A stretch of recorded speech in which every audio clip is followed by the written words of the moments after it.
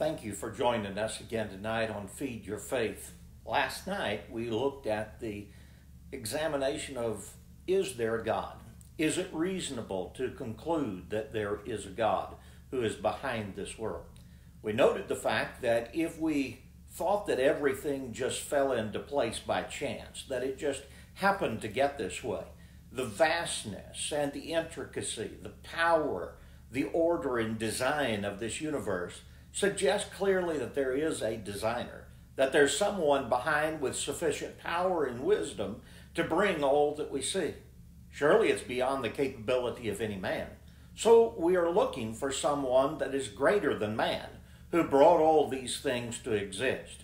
If they were eternal themselves and did not come from anything, they just are forever here, then the power in this universe would have already run down. But the very fact is that it is impossible for us to have this level of intricacy and power and grandeur that's on display with the wisdom of everything that is behind it, how it all fits together, without understanding there is one of almighty power and of unlimited knowledge and wisdom, and that's God. God who is omnipotent and omniscient. We must conclude when we look at this world is behind it all. Romans chapter 1 had the Apostle Paul pointing that out, that the things that are made show his everlasting power and divinity. And so tonight, what we want to look at is what we closed with last night. If there is a God, and He is the one who made this world, He is the power behind it all, and everything has a purpose.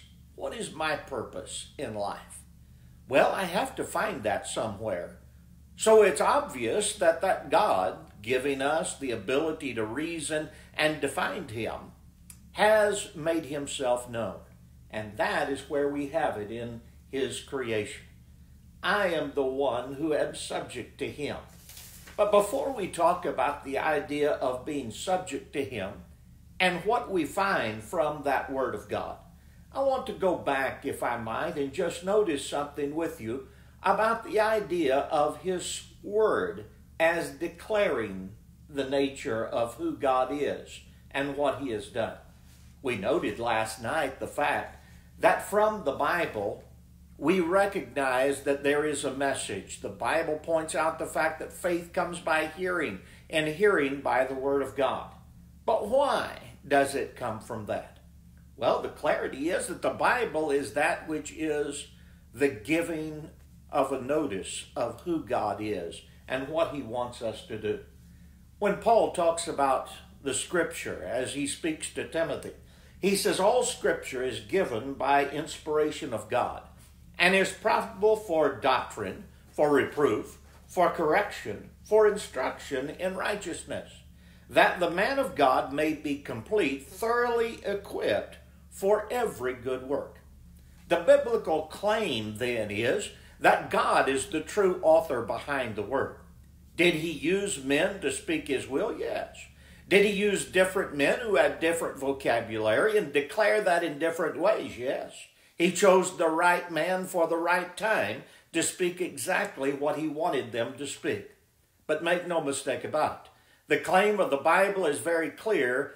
God is the one who inspired it. And He inspired it to tell man everything that he needs to know about how to find God and about how to act in this world. He makes the man of God complete, thoroughly equipped to every good work. It is our sufficient guide to find out what God's will is and what our responsibility is in this world. Having noticed that, I want to return with you back to the Old Testament for just a little bit and notice the kind of a context that exists in the latter part of the book of Isaiah. Isaiah is divided up into two parts. The first 39 chapters basically dealing with the fact that Israel and Judah had gone away from God. Israel was just about to be overcome and taken into Assyrian captivity. Assyria tried to come against Judah, but Hezekiah at that time was a good king, and for the sake of the good king Hezekiah, God spared Judah for a time, but pointed out that Babylon was coming and would overcome Judah later on down the line, some 120 years after that. But what do we see in that second part of Isaiah as it begins? Chapters 40 through 45 began a theme which really is all through that latter part. But the point is, if you believe in these gods, these idols that they were serving, he said, let them bring their case, or you bring the case for them. Why should they be considered gods? And God says, I'm going to present my case. And the case that he presents is that he is one who shows his knowledge, his wisdom, by pointing out things that had happened past. Some of the Bible writers were ones who talked about things that happened long before their existence. For instance, Moses, talking about the things that had happened in Genesis and Exodus. He was not one who had lived since the beginning of the world, but he was one who made known these things and accurately pointed them out. And then the other case is, God says, is I'm going to tell you things to come. In other words, I'm going to make predictive prophecy, and I'll tell you what is going to happen in the future. No man can do that. That's beyond his ability. And not only that, but God made it clear that if one thing falls to the ground, if one of those predictions is false, then the one who speaks is not a prophet of God. Well, what do we find in the scripture? We find hundreds of events, foretold hundreds of years, but always with 100% accurately, not a thing false. You have cases in Isaiah of him talking about Babylon and how it would fall at the height of his power. And in Daniel, you see how that came about. You see the fact of it being pointed out as something that would take place where the city would be desolate, left without inhabitation from that point on. And to this very year, 2020, Babylon still has not been that which has been rebuilt and dwelt in. It is uninhabited. A man by the name of Saddam Hussein said he was going to renovate Babylon, and he was going to be one who reigned from that city, and that would show the Bible was false. But you know, Saddam didn't make it for that. God is still true. Saddam did not have his way. When you look at Tyre, you look at a nation of Phoenicia, which was there along the Mediterranean coast. As people came against them to overcome that mainland city of Tyre, they'd go out to an island about a mile away and they would escape for a little while. At least most of them would.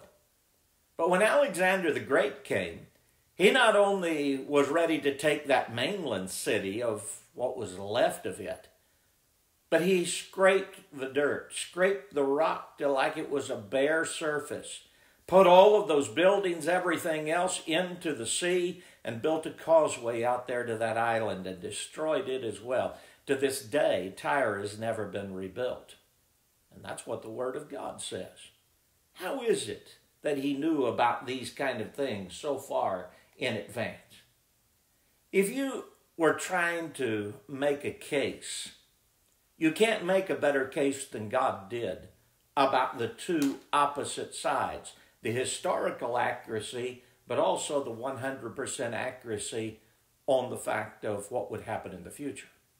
If you try to move the prophet forward to where you can explain the predictive prophecy, then how did he know all about that time which he said he was writing? But if the skeptics and atheists would have their way, they'd say, no. He wrote that many hundreds of years later. He just acted like he wrote before. How do I explain the historical accuracy then? But if I leave that prophet where he was and explain the historical accuracy, then how do I deal with the predictive prophecy? Because that is also something that needs to be looked and taken into account. So with the prophecies of the nations, you find out that the Old Testament abounds with cases of what would happen to Tyre and Sidon, what would happen to Babylon, what would happen to Assyria and Nineveh, its capital. All of these cases are true, even down to amazing kind of details. But then there's also the problem of how do I explain in the Old Testament the 332 messianic prophecies? Every one of them are fulfilled. and exactly as they are given in Scripture. But how did that happen? You see, the fact is that the Hebrew Bible was translated into Greek. It's called the Septuagint version under the order of Alexander the Great. Finished somewhere at about 250 to a little bit earlier than 200 BC. So I know for sure that every one of those books existed in the Old Testament at least 200 years before Christ came along. So how was it that 332 predictions are made and 332 come to be true? A guy by the name of Peter Stoner gave the probability of that happening just with 8 prophecies coming true in the same man at being 1 in about 100 quadrillion. He also pointed out that if you took 48 of those, that was a number that was fantastic, 10 to the 157th power. That's 1 with 157 zeros behind it. That's impossible. That's the kind of odds that no one would bet on. And unless you're going to bet against God being the order behind this universe and the order behind the Scripture, you dare not suggest it comes from anybody other than God. The fact is, that can't happen by dumb luck. And he said those idols are unable to produce a case like I am, and no other person has either. The God of the Bible puts himself apart singularly to be the one who is the true author of Scripture. And when you look at that, some people will say, well, maybe so, but we're just not real sure that we have the original of what was given in the Bible. Let me suggest something to you. When you look at authors of ancient works, whether it be Herodotus or Plato, or you're talking about any of these other men, Homer, back in the ancient Greek times, in 800 BC, wrote the Iliad. We all accept that. But it was written in 800 BC. We don't have the first copy until about 400 BC, 400 years later. And of all the copies we have, that's the most from antiquities of 643. But the fact is, if you come to the New Testament, you're looking at over 24,970 pieces of evidence to show us the text of the New Testament. The Old Testament, many that were there, along with an interesting case. What happened with the Old Testament is we took it back 600 years from the oldest known manuscripts of the Old Testament to what was discovered in what are called the Dead Sea Scrolls. You know how many major differences there are from that 1,000-year period about to where you had that text taken back that far? None. Not a single significant case. What does that tell me? The Bible was accurately preserved. It was accurately preserved by the hand of God's providence, as men copied it and were careful and presented all of those cases. But even if I didn't have the manuscript, I have what's called those who were patristic writers. And they were very close to the time of the New Testament. And what do you have of them? A grand total of 36,289 quotes of that New Testament Scripture. And when you take that many cases of evidence, compile it with the others that were on top of that in the manuscripts, you have the best attested to manuscripts that are in the world. If you believe Shakespeare wrote the various things, Macbeth or Romeo and Juliet and various of those, you don't have nearly as many copies from early on near Shakespeare as you do of the New Testament. If you think Caesar wrote the Gallic Wars, any of us who went through Latin had to usually remember, have a kind of a putting of that into our memory and reciting the introduction to the Gallic Wars.